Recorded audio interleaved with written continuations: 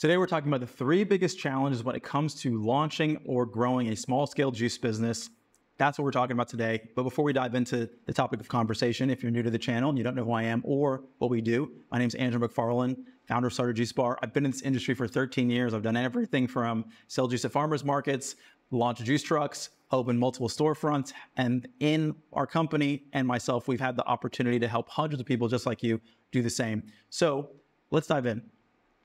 You're thinking about starting a small-scale juice business, or you're already running a small-scale juice business, and you want to know what the pitfalls are, challenges. Today, I'm going to talk about the top three and the things that you can do to avoid them, some remedies. And at the end of this video, you definitely want to stay to the end. I'm going to share something with you that we've never done before, an exclusive offer that we can share with you in the community to help you grow and launch your small-scale juice business.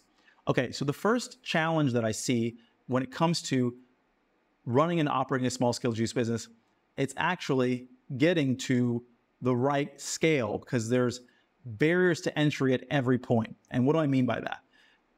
When you're running a small-scale juice business, you have the challenge of really needing to purchase ingredients wholesale because that's where you make money. If you're buying ingredients from the grocery store, I did another video about that. Definitely you don't want to be doing that because you're not going to have the margins to be profitable or profitable enough with your product. So you need to get to purchasing your ingredients wholesale. But the other challenge around that is if you don't have the demand, you might have produce that starts to go bad.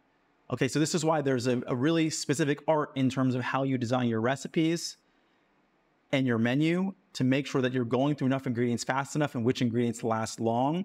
When you're ordering from your wholesalers based on when you're going to be selling your products, whether that's at farmers markets or doing cleanse programs or something like this, and how you organize the entire operations of your business. In some ways, sometimes actually running a small-scale juice business well can be a bit more complicated. Even though it's cheaper and faster to start, it can be a bit more nuanced to do it correctly because of the other restrictions you have around space, finances, demand, all those things you have to think about in order to have a proper foundation. So the biggest challenge in the beginning, one of them I should say, top three, is actually getting to scale and dealing with the complexities of running a juice business on a small scale. That's the first thing. What's the second thing? The second thing, which is probably pretty obvious, but we're going to talk about in a bit more detail, and that is getting customers. Okay, a lot of times I see that small-scale juice business owners don't have strategies for marketing their business. They don't know how to position themselves well enough to attract people because maybe you have competitors or you're just not really savvy with online marketing, but actually getting customers outside of your friends and family, which is usually how people start. The story is something like, hey, I was making juice for myself. I started posting online, or I started taking it to work, started making juice for more people because they started asking me to, and now I want to take it seriously as a business, but now I have to actually create demand or tap into the existing demand in my market. How do I do that? Well, there are strategies to do that in terms of organic and paid strategies, right? So I'll just give you a quick tip and high-level thinking when it comes to marketing, okay? There'll be more of this in the thing I'm going to share later on, but just understand foundational premise. When you think about marketing, you always have to think about who is your customer and where are they? And when I say who is your customer, I don't just mean in terms of are they male, are they female, what's their age, but who is your customer in terms of personality type and where are they? So a quick example would be most of the time people who buy and order juice are health focused, which means they're going to fitness businesses in your environment.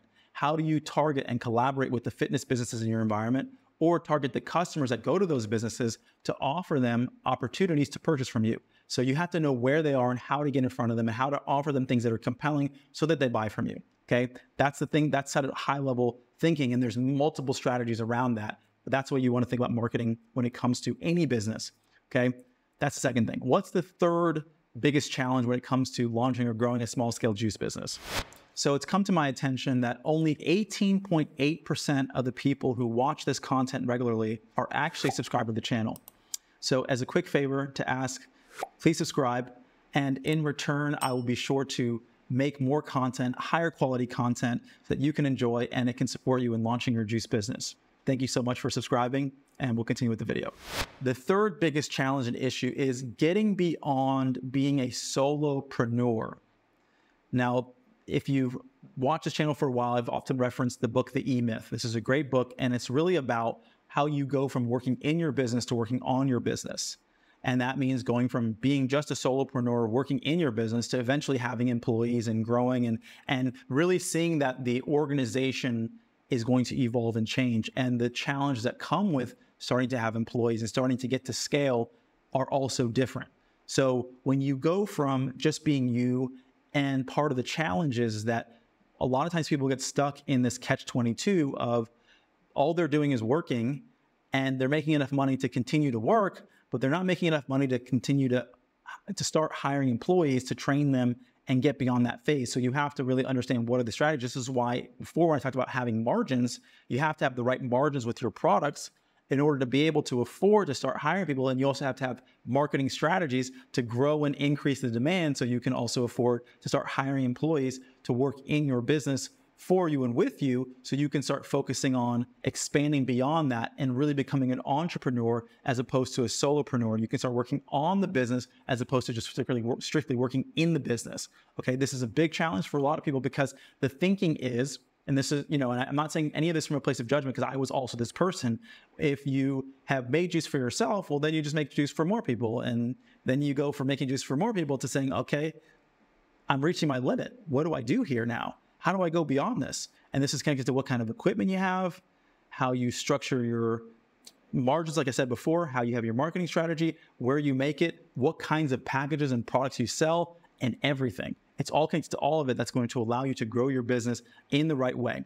So as I mentioned earlier on in this video, part of my interest in sharing this with the community at this point is we've actually developed a program called Juice Business Mastery. There's a link in the description box below if you want to gain access to this. It's an exclusive program just for this community right now, and there's limited spots available. So if you really are serious about taking your small scale juice business to the next level, or you're really interested in getting started and doing it in the right way so you can grow effectively and efficiently, and maybe you want to have multiple storefronts down the road, maybe you want to franchise your business down the road, whatever your goals are, if you want to have that great foundation and really build a business that is profitable, our goal with this is to get you to the point where you're at least making $10,000 a month in your small scale juice business.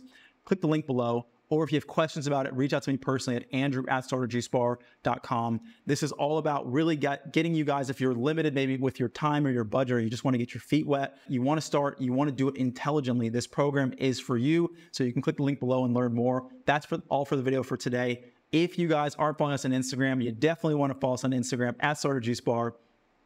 Also, if you like podcasts, listen to our podcast. It's on Spotify, it's on iTunes. It's called the Juice Bar Experts Podcast.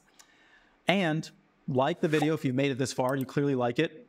It inspires me to make more content. It helps increase the quality of the content. That's what we're going to be providing for you. And lastly, subscribe to the channel. That's all for today. Sending you guys my love. See you at the next video. Hope you guys have been enjoying the video content. If you're inspired to learn even more about how to start your juice business from scratch, for you, we have a free ebook. It's called the 15 Steps to Starting Your Juice Business. And this is going to go through a high-level overview, through a step-by-step process on how you get your business off the ground. Everything from, branding, menu development, finding the right location, and more. This is going to be a clear roadmap so you know how to go from where you are all the way to opening your store.